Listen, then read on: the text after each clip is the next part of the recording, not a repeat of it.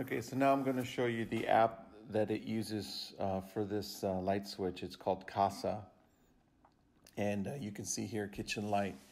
And the cool thing about this versus say the Wemo switch, which I have, this actually tells you total runtime. So if you're curious as to how long your light has been running, you can click on the arrow to get more usage information. So today it's been running 0.1 hours current runtime, total runtime 0.92 hours.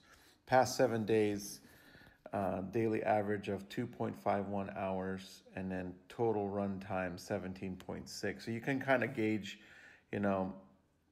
how long you've been running it, and so it kind of helps you if you're very conscious on your consumption. I thought that was neat. The Wemo does not provide this information, so something to think about if if you don't know which light switch to get. If you want like data like this, TPLink has it. I believe their plugs also have this information, and their Wemo plugs don't. You can schedule and create a schedule. You can see I don't really have a schedule. I don't need to run a schedule for my kitchen. You can set some away mode when you're on vacation, start a particular time, end a particular time, and it repeats days of the week.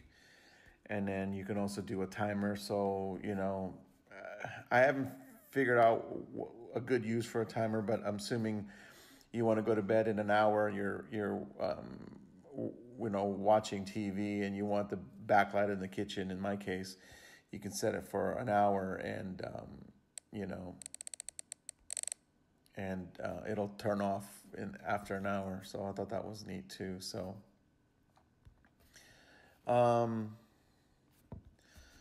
yeah. So again, the really neat feature of TP-Link over Wemo is that it does have the total runtime data that Wemo does not provide.